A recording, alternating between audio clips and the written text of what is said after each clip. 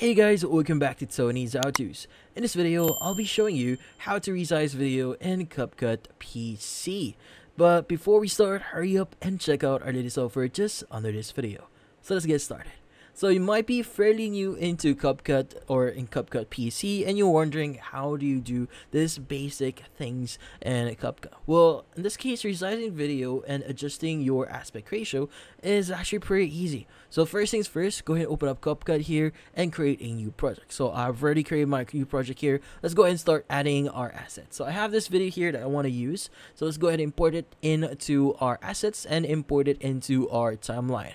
Now what we need to do first is we need to basically start editing the aspect ratio of our video. So maybe you want to make a TikTok video out of the assets that you have right now. So in this case, at the player section here, this is where you'll be able to see the preview of your project or your video. You should be able to see a ratio at the bottom right of your screen. So whenever you click on it, it should give you this following pop-up here.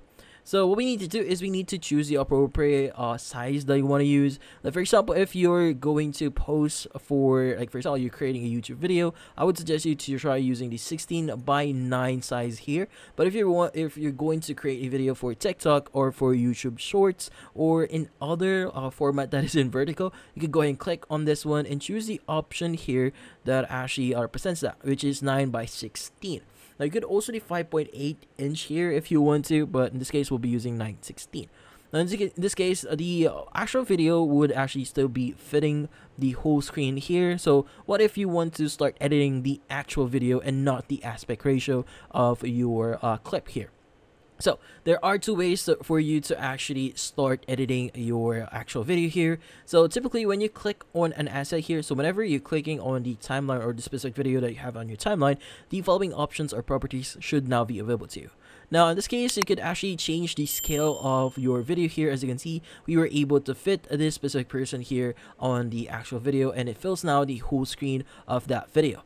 Now, if you want to move it around, you could go ahead and just change the values for the position or even rotate your video here if you want to.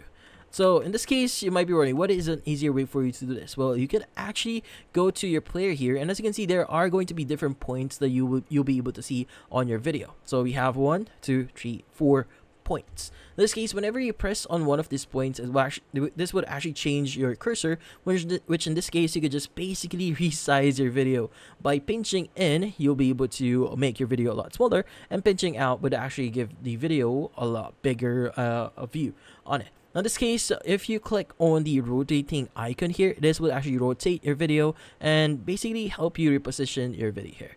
But in this case, that's how you resize your video in Capcut, and that's about it. So if you found this video helpful, hit the like and subscribe button and watch our next video.